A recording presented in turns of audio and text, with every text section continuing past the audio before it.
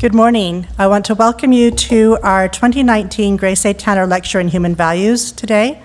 I am pleased to see that you're here, and thank you for coming to this event. I'm Dr. Danielle Dabrowski, Director of the Tanner Center here at Southern Utah University. I just wanted to let you know that at 2:30 there will be an extended Q&A in the library Huntsman Reading Room, which is on the second floor of the library. So if you want to have more time to talk with Vijay Gupta after the lecture, he will be available 2:30 to 3:30 at the library.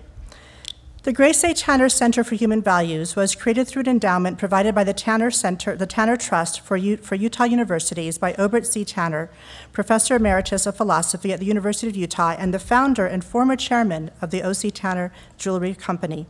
The purpose of the trust was to provide for a lecture series at 3 Utah universities to which the Tanner family had close ties: the University of Utah, Utah State University, and Southern Utah University, then Southern Utah State College, where Grace Adams Tanner, Obert's beloved wife, had attended school. Ours is the only Tanner Center that is named after his wife, it is the Grace A. Tanner Center. At Southern Utah University, the Tanner Lecture was established as a function of the Grace A. Tanner Center. Obert C. Tanner was an educator, a professor of philosophy at the University of Utah, industrialist, and philanthropist. Of all the gifts he left to the universities, the one he was proudest of is the Lecture on Human Values. The Tanner Lecture on Human Values was formally established at the University of Cambridge in 1978.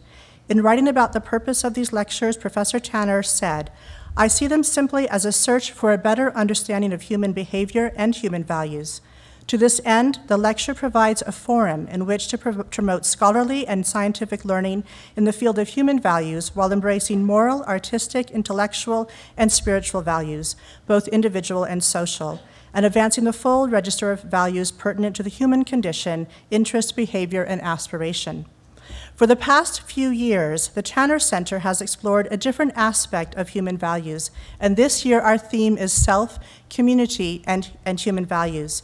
How do you define your community, and how do you give back to your community? In speaking with Vijay Gupta about this topic, it was clear that this line between self and community becomes blurred through his passion as a musician to use music as a healing art in his community. To quote him directly, "Artists and performers do not have a choice to not be engaged in social and civic discourse. It is as much our job to heal and inspire as it is to disrupt and provoke. It is our job to be the truth tellers of our time." Vijay Gupta joined the Los Angeles Philharmonic in 2007 at the age of 19 after having completed an undergraduate degree in biology from Marist College and a master's degree in violin performance from the Yale School of Music. Gupta has been named one of 6 National Citizen Artist Fellows by the John F. Kennedy Center for Performing Arts. He has performed as a recitalist, soloist, and chamber musician on an international scale since the age of 8.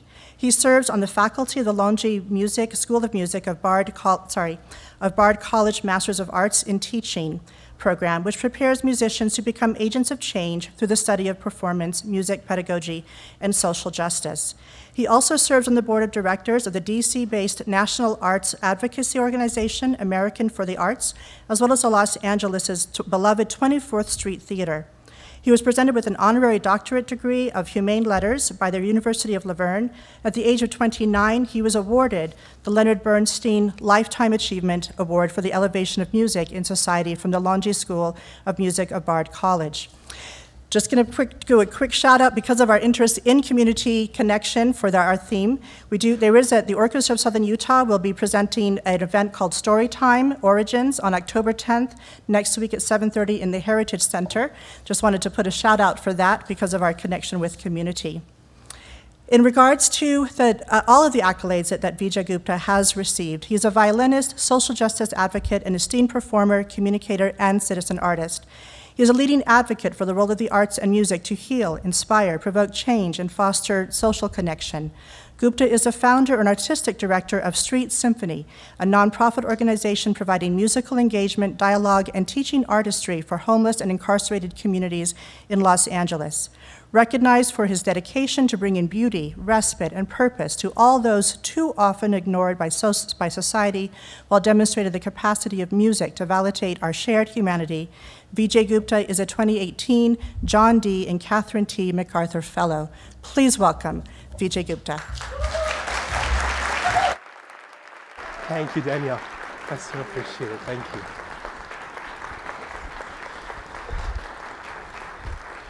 Good morning. I greet you in the way of my ancestors by saying namaste, namaskar. And what namaste literally means in Sanskrit is that I bow to the divinity that is within you, because the divinity that is within you is the same that is incarnated within me. And I'd like to play a piece of music for you now that actually no audience has ever heard before, and I hope you won't hold that against me. It's a piece of music written by an amazing composer based in LA named Rina Esmail. She also happens to be the love of my life. And she wrote this piece of music as we were kind of backing ourselves into a relationship with each other, kind of really trying to not acknowledge the fact that we had been in love with each other for years. And so as we were developing the title for this piece, we called it Darshan. And Darshan in Hindi or Sanskrit means vision. But there's also another meaning in the sense that when you visit a Hindu temple, you want to have a darshan of God. So you actually want to see the divinity and see the incarnated or memorialized form of something sacred.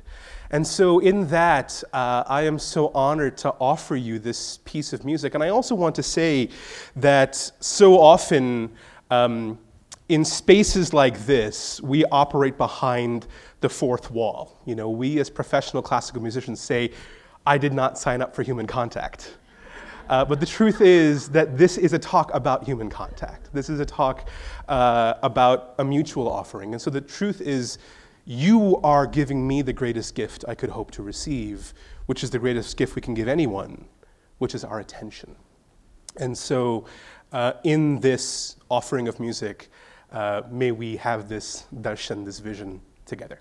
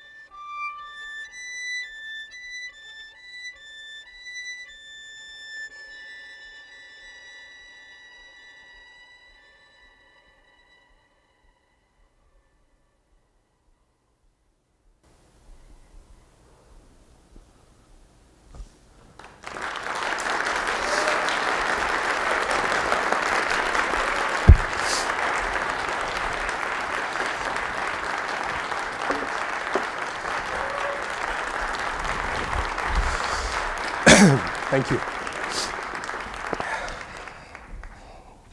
What I love about that piece is that it's my first forays into playing my own music, playing the music of my Hindustani culture. And in Hindustani music, music is written in ragas. And ragas often mean, scales, feelings. But actually, raga comes from the Sanskrit word rang, which means color.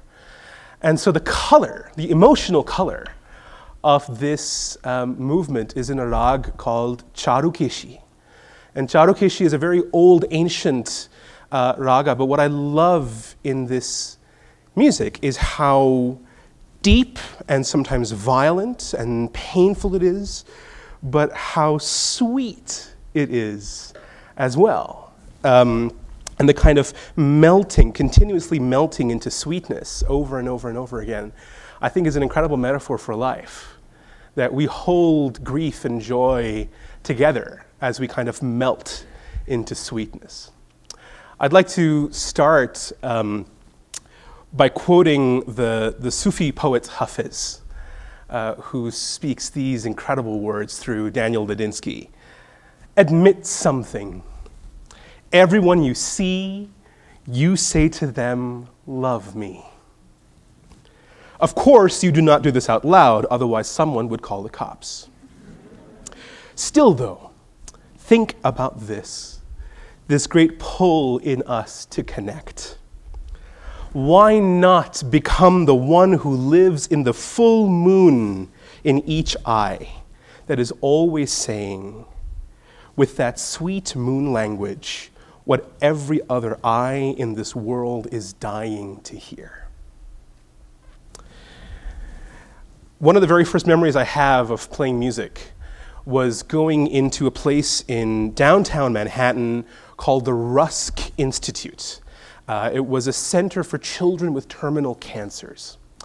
And our music teacher, actually my Suzuki violin teacher, took me in to this center along with maybe 12 or 13 other young people. And I really don't know what she was thinking, but it must have been incredibly brilliant to connect us and connect our music making with the realities of life, to play for children who may not ever see the opportunity to become adults or ever see the opportunity to make music in their lives. But we were playing this piece, and it must have been something from the early Suzuki books. So it must have been like a Vivaldi or a Bach or something.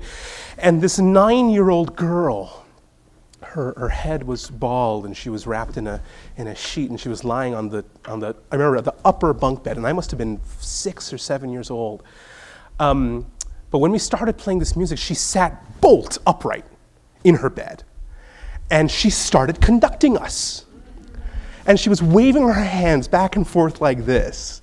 And there was such unabashed joy and sweetness and power in the way that she looked at us. And I've never, ever forgotten that look. I've never forgotten that feeling. Because for us as musicians, but as people, we are looking for that sweet moon language, the recognition and the darshan, the vision in every other person to be seen, to be heard, to be known, to belong. And so when I think about sweetness, I actually think about the stories of traditional singers in my native country of India, but specifically in Bengal. And the troubadours in that part of the world are called the Baul, B-A-U-L, Baul singers. And the Baul singers are incredible because they're part wandering monks, they're part Sufi mystics, they're part Hindu practitioners of Tantra, they're monks who marry. They are every single contradiction. They worship Krishna and Allah in the same breath. And when someone is initiated into becoming a Baul singer, they are initiated through a practice called madhukuri. And madhu means honey, and kuri is gathering. And so they literally make their music in an act of gathering sweetness. And what this really looks like is that these musicians, these mendicant beggars, go from home to home, often in the very poorest neighborhoods, and they sing their songs to get alms. They beg through their music. And it establishes and undoes this fourth wall. It establishes human connections, where we as performers, as musicians, actually have to shed our veneers of expertise and professionalism and put ourselves at the mercy of our audiences. And I wonder what it would be like to think about that metaphor in the realm of Western classical music, but even beyond that, in the realm of what it means to connect with each other as citizens. We live in a world in pain. We live in a world filled with distraction, where we ache for our souls to catch up with the pace of our lives. And in this constant scroll culture, I think we've gotten lost in a pathology of speed and accomplishment, where we've become human doings as opposed to human beings. We gauge our success based on what we do, the letters at the end of our name, the letters we're hoping to get at the end of our name, the grade point averages, teaching for the test. And yet, in having deep experiences, we're also obsessed with sharing those experiences as quickly as possible through social media. And I think about the amazing poet Naira Waheed, who says, "Would you go to that country if you couldn't take your camera?" What would it mean for us to actually not be craving the likes and the social media impressions, but rather be aching and working towards that sweet moon language, really truly seeing and acknowledging each other? What does it mean when the most terrifying thing that we can do in our day-to-day lives is to slow down and put our planes at airplane mode or disconnect? But more importantly, what does it mean to be terrified by the question of how it is we can be most authentic to ourselves? And so the stories I'd like to share with you today are not just about music and community and undoing the fourth wall, but truly about the nature of how we show up to the world around us. What does it mean to not have to convince anyone to become an artist or to go and serve your community through an act of charity, but truly show up for your own salvation and show up to establish that connection with another human being? So I'd like to tell you a couple of stories about a community of people who I'm lucky enough to work with in downtown Los Angeles, who live in a 50 square block area of one of the greatest cities in the world, and experience chronic homelessness and poverty. On any given night, up to 60,000 people experience chronic homelessness on the streets of downtown Los Angeles. And an overwhelming number of people in this community are poor people of color who have a severe mental health crisis. Many individuals are veterans returning back home from war. Skid Row is also the drop-off point for people emerging from incarceration anywhere across Los Angeles County. And in fact, there is a revolving door between being homeless in Skid Row and being incarcerated in the largest county jail system on the planet, which is our Los Angeles County jails. Our de facto treatment of mental illness in the United States is incarceration. And one of the Los Angeles County jails, specifically the Twin Towers jail, warehouses up to 5,000 mentally ill individuals on any given night. Every year in Skid Row, a group of chaplains from the LA County Hospital collect and protect and watch vigil over the remains of people who have passed while homeless. And every year, in the beginning of December, there is a ceremony held called the Burial of the Unclaimed. Every year, my organization, Street Symphony, offers some music to memorialize the people who were lost while homeless. But this is an incredibly heartbreaking ceremony because we think about what it means to be unclaimed. The title of this ceremony is the Burial of the Unclaimed. And this year already there have been 700 people who have passed while homeless in Skid Row. And yet, this is a community where I go to learn. This is a community of poor people who, although stripped of basic human rights and dignity, have found a connection to their souls and their humanity, which reminds us classical musicians, musicians from jazz and reggae and mariachi traditions who are professional musicians and artists living and working in Los Angeles, that this work is not about performing and leaving, but this work is about connecting and staying. We'd like to cue up a video, the first video of my presentation today, of a project that Street Symphony held in Skid Row called The Block Party.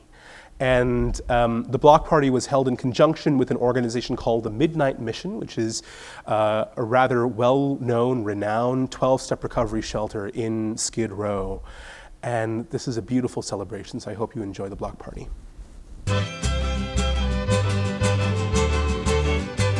Today, we got the Block Party for Street Symphony that's going down.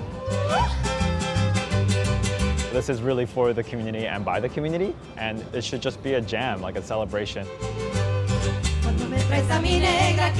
The lineup today is a mixture of community ensembles that are from Skid Row and perform in the Skid Row community, as well as many professional musicians from the LA area. We will have a lineup of 6 different acts, as well as a meal service, and we're expecting around 2,000 individual participants.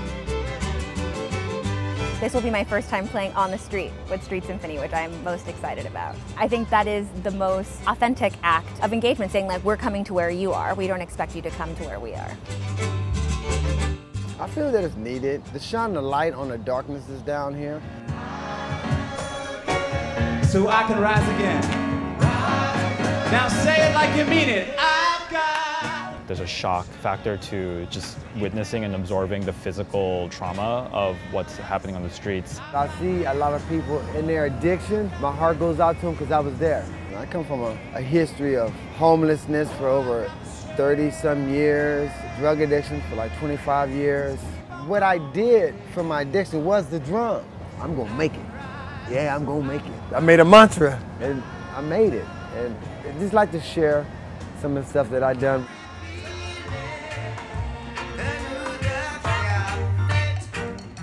Music is a good way to express emotions. It can be as abstracted as you want to, or you can be completely open and completely vulnerable, and that's great too. We will never fully back the major reform that is necessary if we don't have a vested interest in the community. The best way we can do that is by creating authentic relationships, which is what we're here to do. When we get together, we share the love through everything we got.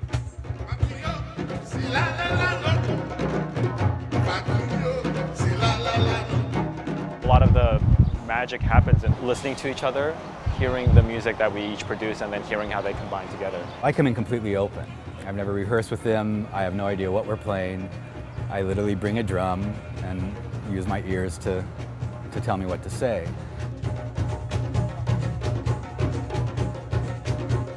The dance, the rhythm, the drumming, it's all part of bringing people together.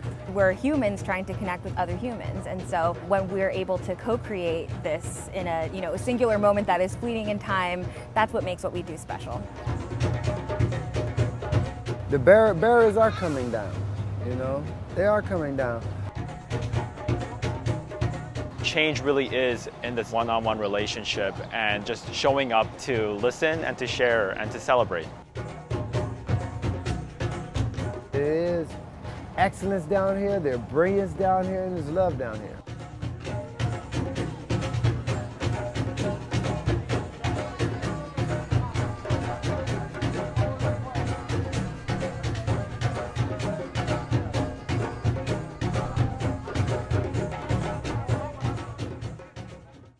One of the first times we ever went to Skid Row with a group of singers,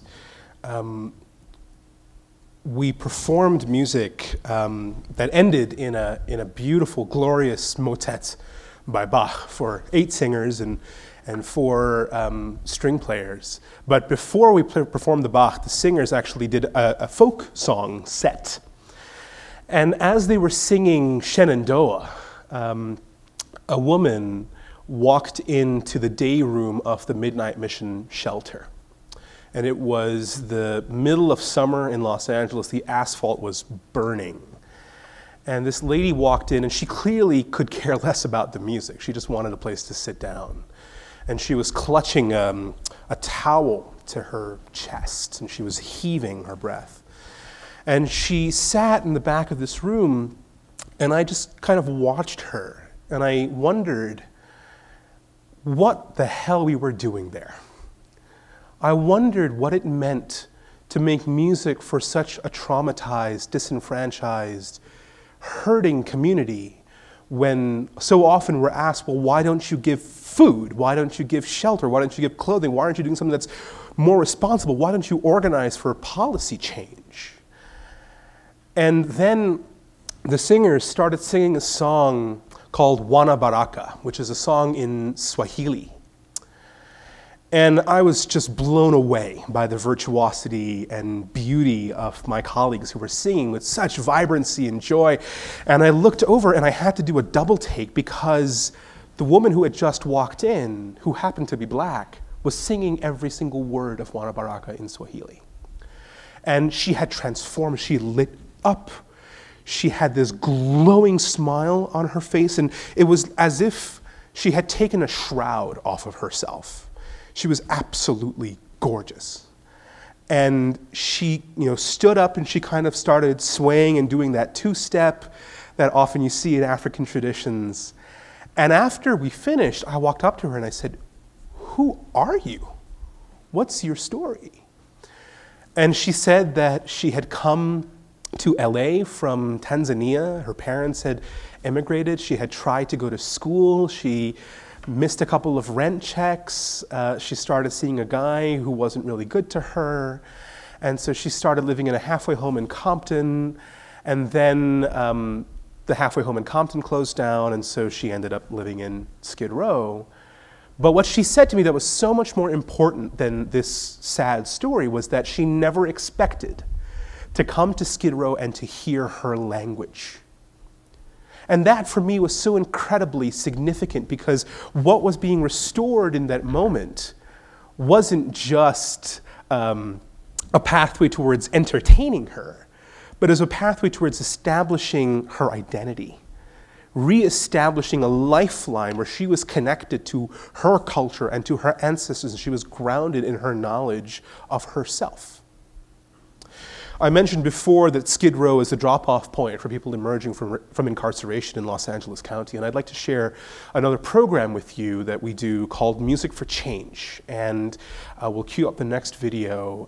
This program takes place in Skid Row at a center called the Weingart Center, which is the largest reentry service provider in Southern California. They offer 270 beds over 3 state and county contracts for people, both men and women, but mostly men, emerging from short sentences in county jail all the way up to being paroled from life sentences in state prison. And this is Music for Change. Where you are today is the result of about 8 weeks of conversation and relationship building and community building. Our participants performing with Street Symphony through Music for Change. I believe that this is the most important work that Street Symphony gets to do in this community.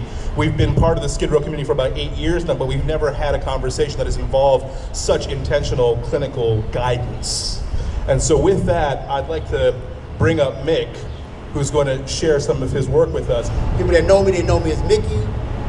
And I feel real fortunate today because 6 months ago, I was sitting within prison, doing a lot of writing in my cell, reflecting, and it shows up in a lot of my poetry.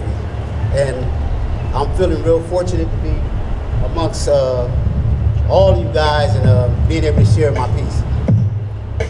And I had become so comfortable within that madness, it was as if I had gone to college. In the dysfunction, I had gotten a degree. My name's Corey. I'm recently released. I've been out roughly 4 months. I am a ex-lifer. I'm going to be doing a poem that I wrote. It's called Senses of Addiction. I struggled with addiction for 20 years of my life.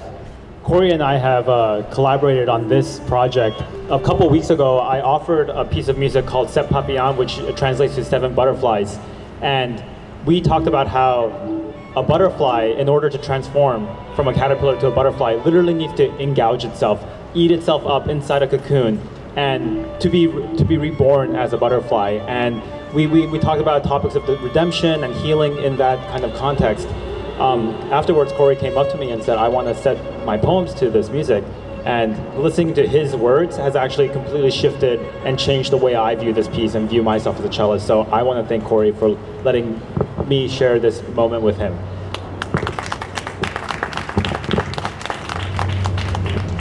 It's the scent of vinegar only I can smell. I can see my reflection in the steel. With each cut, the pain seeps away.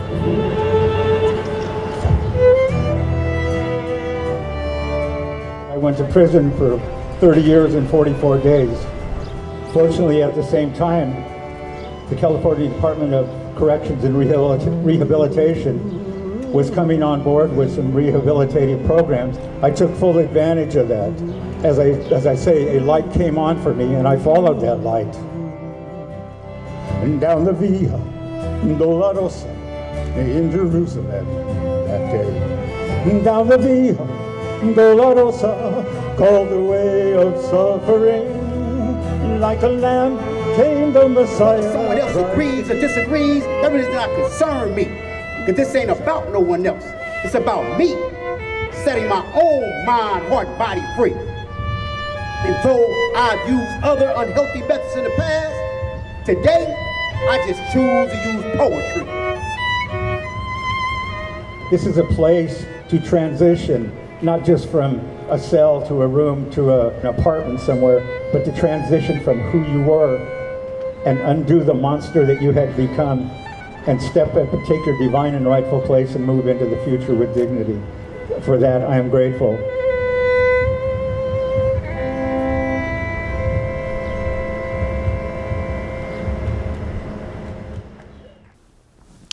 I'm so struck by Dwayne's words at the end, this word around transition. Not just to move from a cage and a cell to just another room. You know, so often when we talk about homelessness and housing first, really we're also talking about out of sight, out of mind. In a lot of the work that we do, we often grapple with this word outreach or charity. Because charity and outreach, although incredibly beautiful, initiating factors, still maintain the relationship of us and them.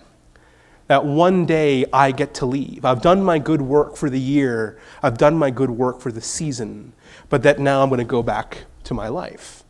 And so outreach still kind of allows us to remain behind this professional veneer of our fourth wall. And as we started to make music in Skid Row, we started to meet people like Corey and Mick and Dwayne, who you saw in this video, and Ray, who you saw in the previous video. And when we would play for our audiences in Skid Row, they would ask us questions. They would undo the fourth wall. They wouldn't engage us in whatever nonsense beliefs we had about how good we sounded. They kind of changed the narrative around what really mattered. And what mattered to them in that moment is they wanted to know our stories. They wanted to know who we were. They wanted to know why they should care about Beethoven, because clearly they could see that we cared about Beethoven. And so as we've done this work, we've moved from this place of charity and outreach into a far more mutual place of engagement and ultimately exchange. When we think about the words culture and cultivation and collaboration, they all have the same Latin root, which is C-O-L, col, which means together. And when we build cultures together, we're able to create a new sense of identity which belongs to all of us.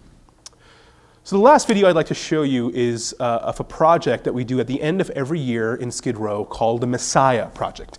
Now, many of you may know Handel's Messiah as one of the most gloriously overperformed pieces of classical music in existence.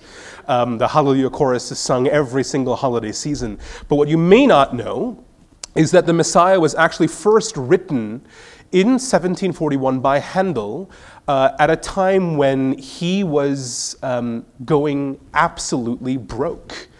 He was a German immigrant writing Italian opera living in London, and there was a shift in the political winds in London in the UK in the 1740s. And so Handel actually found himself without a job. No one wanted to present his music. And he had had a stroke, he was going blind, and he was actually facing debtor's prison. And so at one point, he received the text of the Messiah, and he, in this kind of, I think, spiritual fervor, wrote the entire Messiah in a very short period of time, but couldn't find a venue in London. And so the Messiah was premiered in Dublin in 1741, and the performance was so successful that not only did Handel pay off all of his own debts, he released 142 men from debtor's prison. He paid off all of their debts. And so there is a long history of connection and social justice in the music of the Messiah. But when the performances happened in London, they also didn't happen in a fancy concert hall or cathedral. They happened in an orphan's hospital, the Foundlings Hospital. And so we had the idea of presenting the Messiah in Skid Row similarly to the same philosophy and spiritual calling that Handel wrote the piece to begin with. So this is our Messiah project. In the center of one of the largest and most creative American cities, we have tens of thousands of people who live in tents.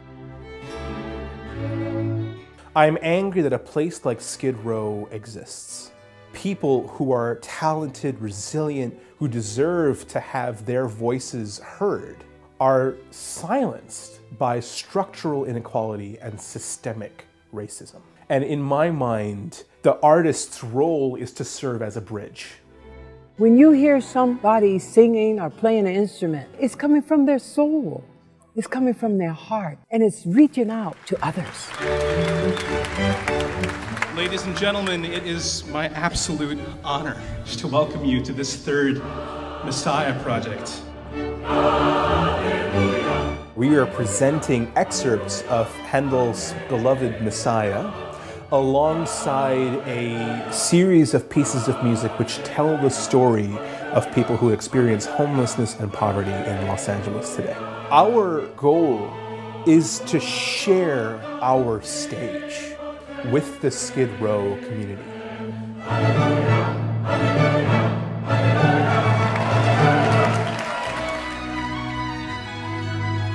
This is the first year of the launch of the Street Symphony Fellows program. And this year, Ben Shirley is our composer fellow. Ben is such a special person to have as our first composition fellow because he is both a professional musician and a member of the Skid Row community. We're going to premiere a brand new piece of Ben's that we have commissioned ourselves called We Need Darkness to See the Stars.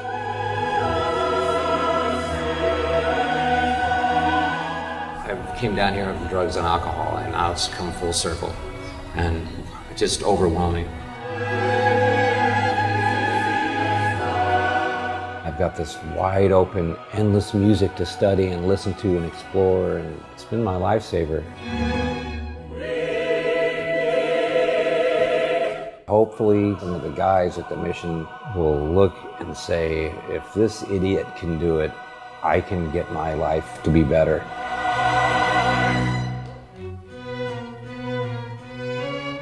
We also have vocalist fellows who are performing this year, Brian Palmer and our mezzo-soprano, Christina Collier. The people that walk in darkness. The piece that I'm singing is The People That Walked in Darkness. For me, this piece is like the phoenix rising. The people that... When I came here 3 years ago, I had a month clean from a heroin addiction. So today I celebrate the resilience of your ever-expanding souls. And I pray that you see the light inside you and give it permission to shine.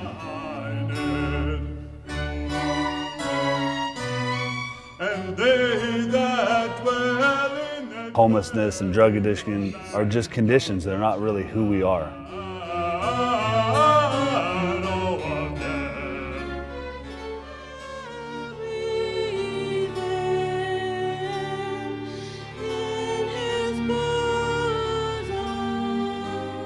This is huge.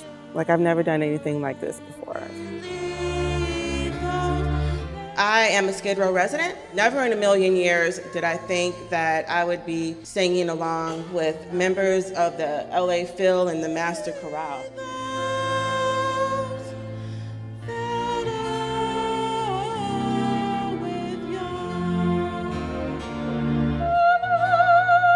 The song, He Shall Feed His Flock Like a Shepherd, it makes me feel like I want to take everyone in my arms and just give them a big hug and let them know that, you know, everything's going to be all right. Today's a new day. Everyone on Skid Row came from somewhere. It's not right that there's human beings sleeping on the sidewalks. And I'm going to continue to use my voice to tell people about what's going on.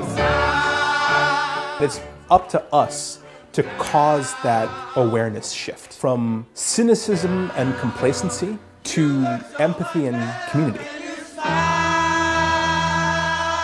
I can just touch one heart today, then mission accomplished.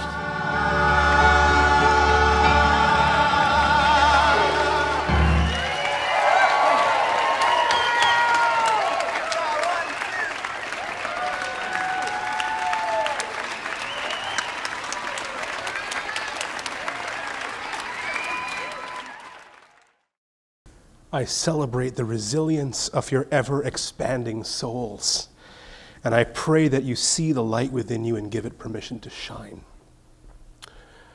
Brian passed away last week, and it was such a shock to us because for so many reasons we looked up to him as our guide, as our mentor, as our success story.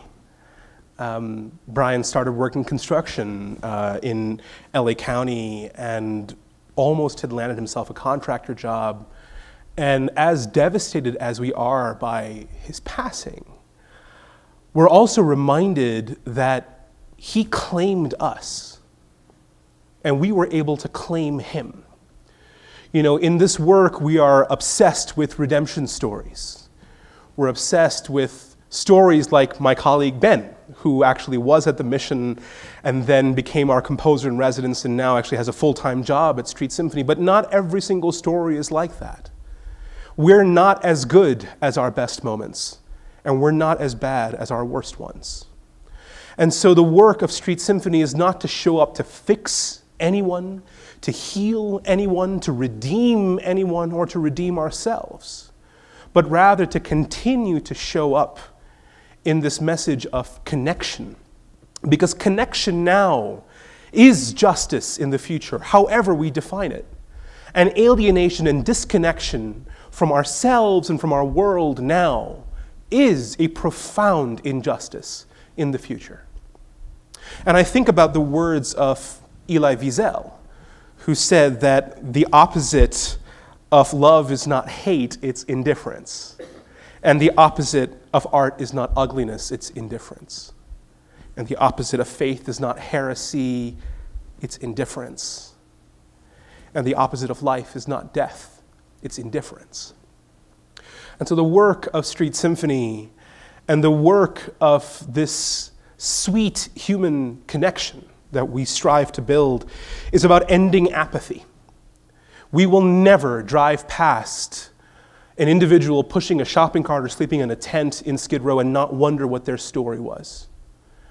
But again, as I said, this talk is not just about healing the world through music and art. It's also about paying attention to the places where we are indifferent to our own suffering, where we are indifferent to our own pain.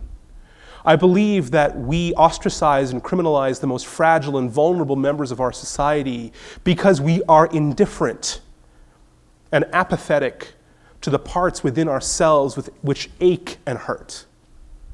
And so I believe that we need the arts now more than ever as a public health intervention, as a mental health intervention, as a way for our lives to catch up with our souls.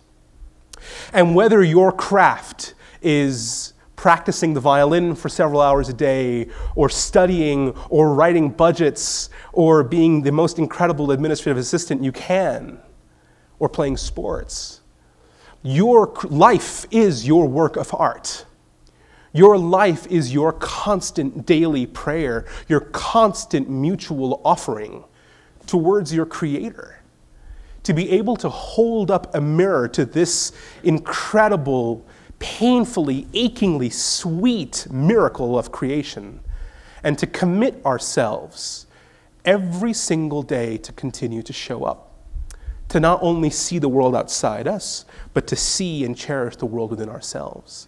And so it is in that connection where we soften from this place of viewing each other as the stranger or as the other to this place of empathy, where we see my pain as your pain and your joy as my joy. We give ourselves permission to shine. I'd like to close with one last story. In the Messiah Project video, you saw a man who was wiping tears from his eyes. And that was actually his first day at the shelter. And every year before Messiah Project and after, we actually go out to the street with several hundred hygiene kits. There's little amenity bags filled with shampoos and soap and deodorant and feminine hygiene products and toothbrushes and that kind of thing. And we kind of try to get people to come into our audience and experience the Messiah Project with us. And as we started to do this kind of canvassing outreach, we met this man. And he said to us something along the lines, in Spanish, said something along the lines of, "I don't want to hear that gringo music." And so we kind of laughed and we said, well, you know, if you want to come, you're more than welcome to come. And we didn't tell him that we start our Messiah Project with a 30-minute set from Las Colibri, which is the all-women mariachi ensemble. And so they started singing, the mariacheras started singing, and so this man came up, he was sitting in the back of the room, very reluctantly, he did not want to be there. And the women started singing a song called Guantanamera. It means girl from Guantanamo. And this man, similar to my colleague, my friend who lit up when she heard Juana Baraka, he stood up and he put his fist in the air. And he started singing every single word of the Sandpipers song, Guantanamera. And as the mariacheras left and we started playing the music of Handel, this man walked up to Hazmin, our lead violinist, and he kind of grabbed her by the shoulders and he said, "How did you know to play my song? How did you know to play my music? You saw me. I haven't heard that song since I left Cuba 30 years ago. I never thought I'd have to come here in order to hear my music." So as we continue to make our lives together, as we continue to lean into this sweetness, may we also continue to see each other and give ourselves permission to shine. Thank you very much.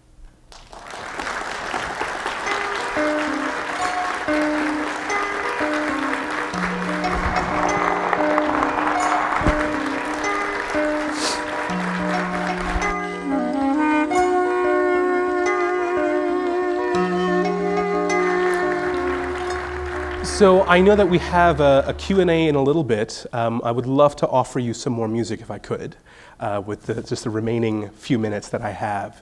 I'd like to actually get all of you to sing.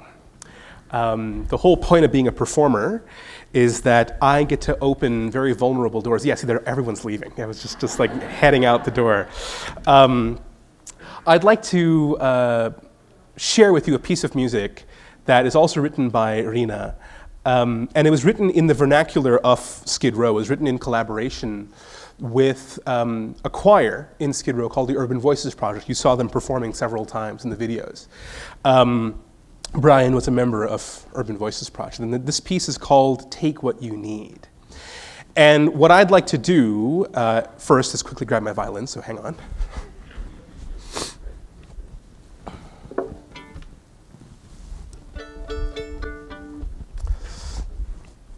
I'd like to speak the words to you of this song, and I'd like you to speak them back to me. And then I'm going to play the song on my violin, and then we're going to sing together. Okay? Deal? No, I need far more than that. Deal? Yes. Okay. Awesome. Take a moment. Take a breath. Take time. Take care. Take heart. Take hope. Take a step. Take a chance. Take courage. Take charge. Take a stand. Take pride. Take joy. Take pause. Take a moment. Take a breath. Take what you need. Take what you need. Take what you need.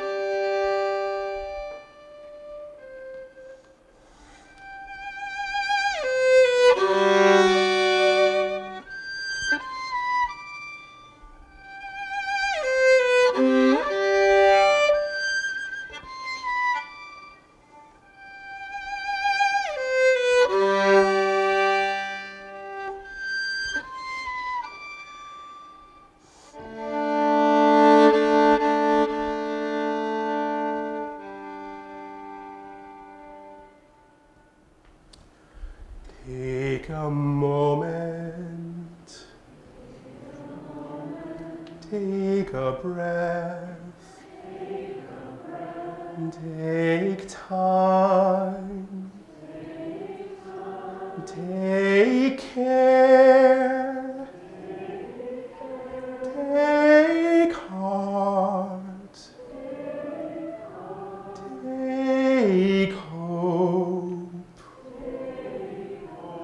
Take a step. Take a chance. Take courage. Take charge. Take a stand. Take pride. Take joy. Take pause. Take a moment. Take a breath. Take what you need. Take what you need. Take what you need. Thank you so much. Beautiful.